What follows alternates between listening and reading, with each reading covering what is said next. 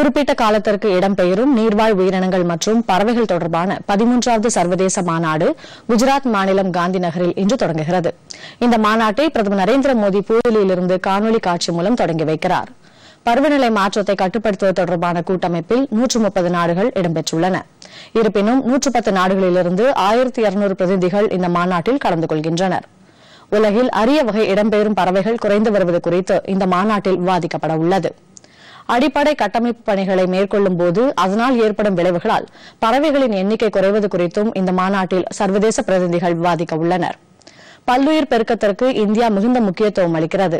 இடம்பெயரும் பறவைகள் குறித்த சர்வதேச மாநாட்டில் எடுக்கப்பட்ட முடிவுகளை அமலாக்கும் வகையில் பல்வேறு நடவடிக்கைகளை எடுத்து வருகிறது. இந்த மாநாட்டின் தொடக்க நிகழ்ச்சியை தொடர்ந்து குழு விவாதங்கள், பயிலரங்குகள் நடைபெற உள்ளன.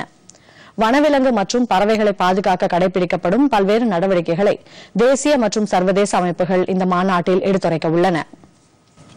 பொதிகை செய்திகளை யூடியூபில் தமிழ் நியூஸ் தூர்தர்ஷன் என்ற சேனலிலும், ட்விட்டரில் Tamil news Doordarshan @DD News Chennai என்ற பக்கத்திலும் காணலாம்.